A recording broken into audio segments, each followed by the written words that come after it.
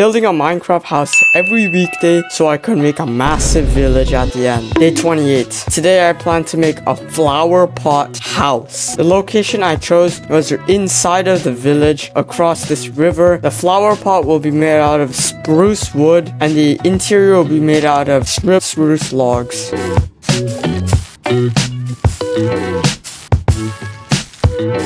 The flower on top of the house will be a red tulip. The windows of the house will be acacia trapdoors. The interior will be very fancy with some amethyst blocks and an upstairs with a campfire. That's pretty much the whole house. The house is quite small.